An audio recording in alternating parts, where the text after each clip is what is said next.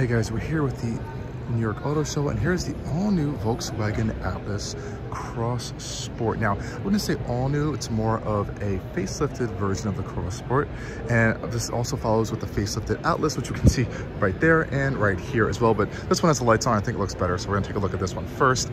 Let's talk about the changes that Volkswagen made. Now, it's the same car essentially, though. We have a new design outside and a new design inside. So outside, we have this all-new light bar shaped design going on front, new grille, new bumper, really more bold look. I think it looks a little bit like the new Ascent facelift, but I'll let you guys debate that in the comment section down below. Now, up front, like I said before, we have this really new light bar that Volkswagen is kind of implementing into all of their new vehicles. We also have this really cool illuminated Volkswagen badge. This is actually one of my favorite illuminated badges from manufacturers. Not a big fan of this in general, but I think Volkswagen actually did a pretty good job with this. This one is in the R design trim, as you can see right here. You're not getting any performance upgrades here. It's just an appearance package, and I guess that sportiness carries out to the rear. Now, on the side, we have this kind of like this revised Cross Sport badging going on here, and this Cross Sport text, which is kind of cool. Of course, in that fake fender vent style, unfortunately, but that's what we're gonna be dealing with here. The rear, I think, is one of the more interesting looking areas. We have this really chunky new light bar back here on both the Atlas and the Atlas Cross Sport. I'm not sure why they decided to do this, but there's this gigantic red bar on the back that's not fully illuminated, which obviously we just have this one bar going across. And out back, we also have the illuminated Volkswagen logo as well, which again looks really cool, but I'm not too sure about this gigantic red piece that is kind of implemented into the rear. Otherwise, I think it looks pretty clean and pretty sleek, and these are pretty popular actually, as people want that crossover coupe style but can't afford an X4 like an X6, and this is a little bit more affordable. Unfortunately, we do have fake exhaust tips down here, which is a little bit annoying, and it's kind of faux diffuser going on over here as well. Obviously, it's for the sporty effect, but this is what we're going to be getting back here. Back, we also have a fully powered tailgate, as you can see right here. Pretty nice amount of storage. You know, the Atlas is a pretty big SUV as well, so you should expect this large amount of storage in here. So this looks a little bit nice back here. Some nice storage pockets on the side as well, which is fantastic. We do have a little bit of underfloor storage if you want to shove some stuff next to a spare tire, which is pretty cool. We have a subwoofer back there as well. Of course, you can fold the seats down. Now, the Atlas's Cross Sport is not a three-row vehicle. If you want that, you're gonna have to go with your regular shaped SUV Atlas over here. So let's go take a quick look on the interior right now and show you guys the changes they made here. Okay guys, so inside, I really like this new Volkswagen detailing they did on the side panel right here. Here's where a lot of the big changes are actually happening on the interior over here. So here, Volkswagen has kind of redone the entire interior front end for the Atlas lineup to kind of freshen it and modernize it up a little bit. On the door panels, we have this really nice kind of stitched leather going on here, which is kind of actually feels pretty good, high quality. We have a perforation going on, kind of like a faux carbon fiber trim on the door panels. We have the upgraded Harman Kardon audio system in this particular model. We also have these metal side sill plates as well, Atlas on the floor mats, and these really cool quilted leather seats with this blue inlays underneath, which I think looks really, really cool. A little bit more of a premium look, especially for the R design model. Let's hop inside and show you guys some of the more changes happening inside the new Atlas.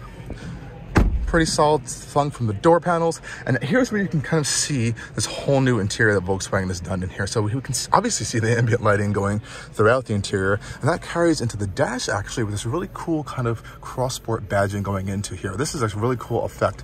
I like this actually a lot. I think it really brings up the interior. What I don't like is this new infotainment system, which Volkswagen is putting in all their new models. It's completely touch-based over here. So you have your touch-based climate controls. You also have touch-based volume controls and stuff, and unfortunately they're not illuminated at night, so you kind of have to memorize these locations, or otherwise you won't be able to see them. You can have a slide. As you can see, it's a little bit finicky sometimes, so I'm not a big fan of that. I wish they would have just kept a volume knob, which honestly would have been a bit better. Otherwise, the infotainment system itself is okay. Volkswagen's been having some issues with their software recently, so hopefully this is a more improved version of the stuff we've been seeing in the ID models. Nonetheless, it does look nicely integrated, I think, and a little bit better than what we had before, which is a really old style in-dash infotainment system.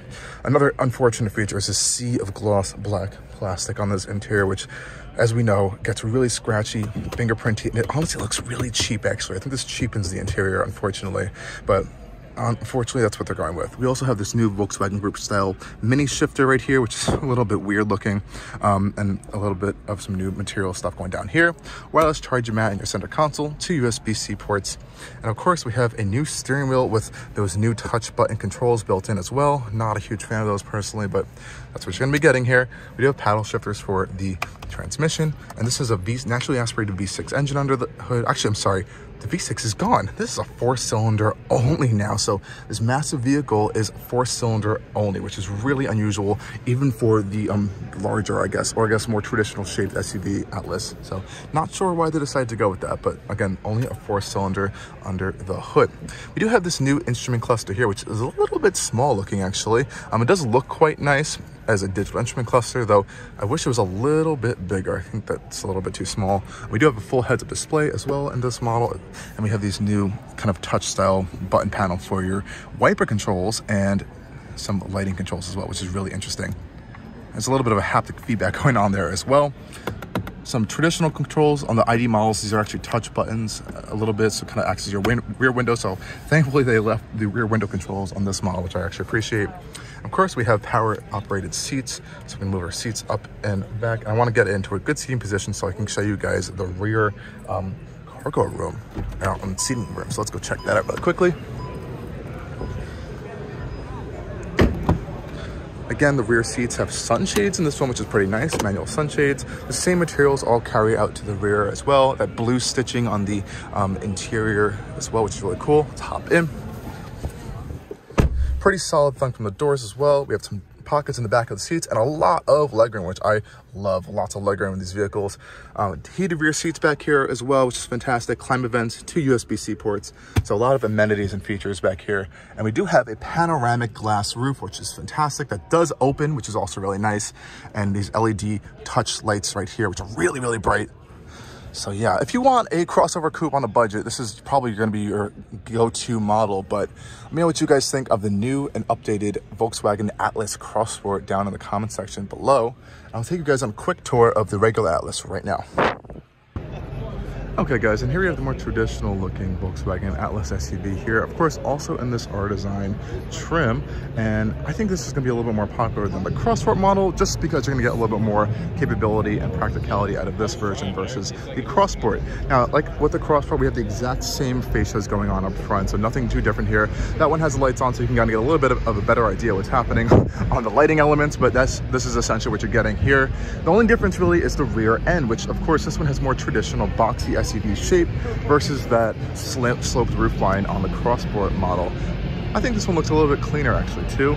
So this one though is going to offer you the option of a third row. So opening this rear door panel, here we can see a little bit more of a premium feeling interior. Wood inlays, lighter leather, and of course the third row seating that everyone's gonna be wanting. And you can obviously get access to that really quickly by popping those seats up, which fold up really quickly. And you can get nice easy access into that third row, which seats 2 people. I'm not even gonna try to sit back there right now because it looks a little bit tight, but glad to see they are offering this as an option for some people.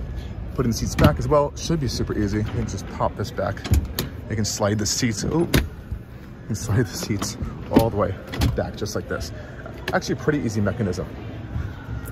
You can lock it into place too. So we have a center console here as well with 2 cup holders, pretty nice. And you can see some ambient lighting popping into this interior as well as a panoramic roof, just like in the Cross Sport.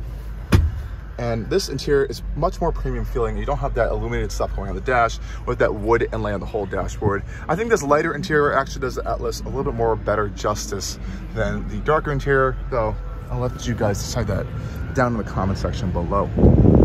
So guys, this was a quick tour of this Atlas next to the Cross Sport. Let me know what you guys think about these two.